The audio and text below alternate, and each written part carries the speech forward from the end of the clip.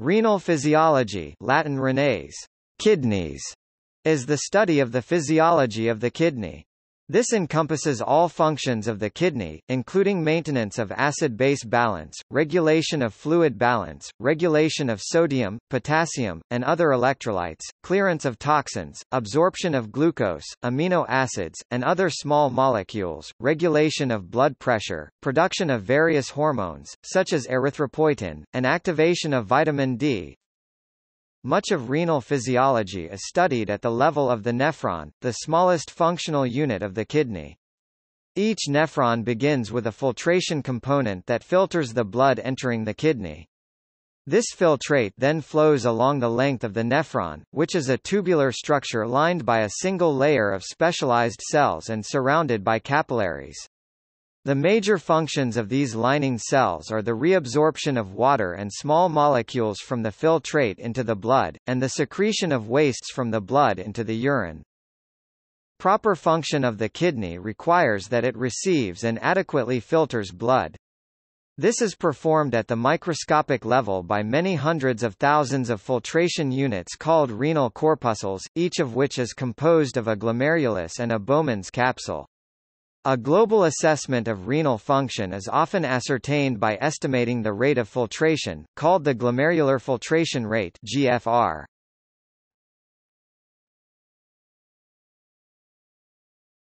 Topic: Functions of the kidney.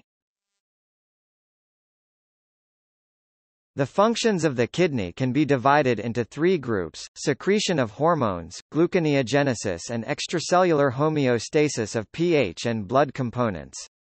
The nephron is the functional unit of the kidney. Topic: Secretion of hormones. Secretion of erythropoietin, which regulates red blood cell production in the bone marrow. Secretion of renin, which is a key part of the renin-angiotensin-aldosterone system. Secretion of the active form of vitamin D, calcitriol, and prostaglandins.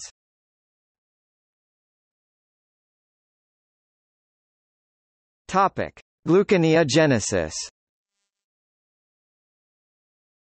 The kidney in humans is capable of producing glucose from lactate, glycerol and glutamine. The kidney is responsible for about half of the total gluconeogenesis in fasting humans. The regulation of glucose production in the kidney is achieved by action of insulin, catecholamines and other hormones. Renal gluconeogenesis takes place in the renal cortex. The renal medulla is incapable of producing glucose due to absence of necessary enzymes.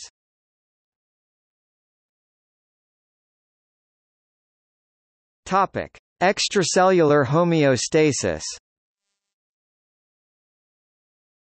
The kidney is responsible for maintaining a balance of the following substances. The body is very sensitive to its pH. Outside the range of pH that is compatible with life, proteins are denatured and digested, enzymes lose their ability to function, and the body is unable to sustain itself. The kidneys maintain acid-base homeostasis by regulating the pH of the blood plasma. Gains and losses of acid and base must be balanced. Acids are divided into volatile acids and non-volatile acids.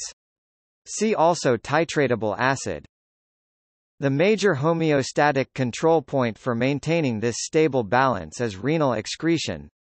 The kidney is directed to excrete or retain sodium via the action of aldosterone, antidiuretic hormone (ADH), or vasopressin, atrial natriuretic peptide (ANP), and other hormones. Abnormal ranges of the fractional excretion of sodium can imply acute tubular necrosis or glomerular dysfunction.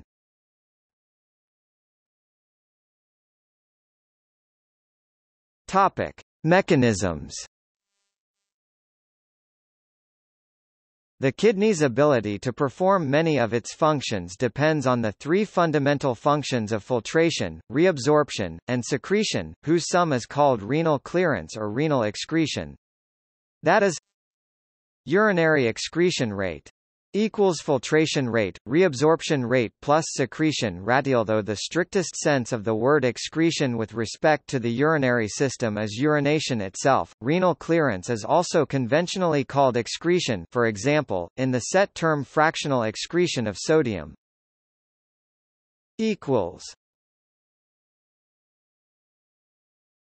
Topic: Filtration.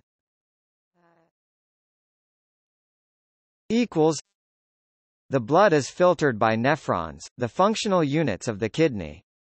Each nephron begins in a renal corpuscle, which is composed of a glomerulus enclosed in a Bowman's capsule.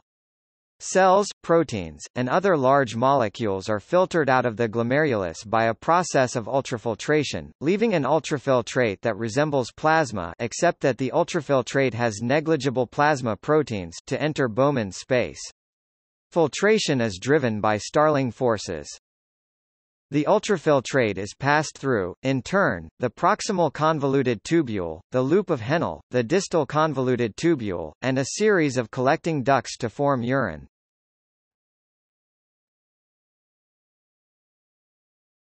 Topic: Reabsorption. Tubular reabsorption is the process by which solutes and water are removed from the tubular fluid and transported into the blood. It is called reabsorption and not absorption, both because these substances have already been absorbed once, particularly in the intestines, and because the body is reclaiming them from a postglomerular fluid stream that is well on its way to becoming urine, that is, they will soon be lost to the urine unless they are reclaimed.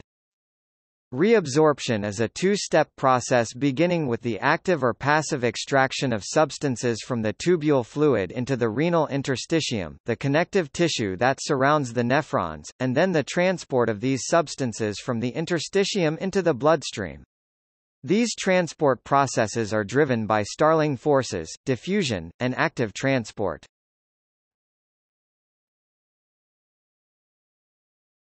Topic: Indirect reabsorption. In some cases, reabsorption is indirect. For example, bicarbonate HCO3- does not have a transporter, so its reabsorption involves a series of reactions in the tubule lumen and tubular epithelium. It begins with the active secretion of a hydrogen ion H+ into the tubule fluid via a Na-H exchanger. In the lumen, the H+ combines with HCO3- to form carbonic acid H2CO3. Luminal carbonic anhydrase enzymatically converts H2CO3 into H2O and CO2. CO2 freely diffuses into the cell. In the epithelial cell, cytoplasmic carbonic anhydrase converts the CO2 and H2O, which is abundant in the cell, into H2CO3. H2CO3 readily dissociates into H+ and HCO3-. HCO3- is facilitated out of the cell's basolateral membrane. Topic: Hormones. Some key regulatory hormones for reabsorption include aldosterone, which stimulates active sodium reabsorption and water as a result. Antidiuretic hormone, which stimulates passive water reabsorption. Both hormones exert their effects principally on the collecting ducts. Tubular secretion occurs simultaneously during reabsorption of filtrate. Substances, generally produced by body, are the byproducts of cell metabolism that can become toxic in high concentration, and some drugs if taken. These all are secreted into the lumen of renal tubule. Tubular secretion can be either active or passive or co-transport. Substances mainly secreted into renal tubule are H+, K+, NH3, urea, creatinine, histamine and drugs like penicillin. Tubular secretion occurs at PCT and DCT, for example, at proximal convoluted tubule, potassium is secreted by means of sodium-potassium pump, hydrogen ion is secreted by means of active transport and co-transport, i.e. antiporter, and ammonia diffuses into renal tubule.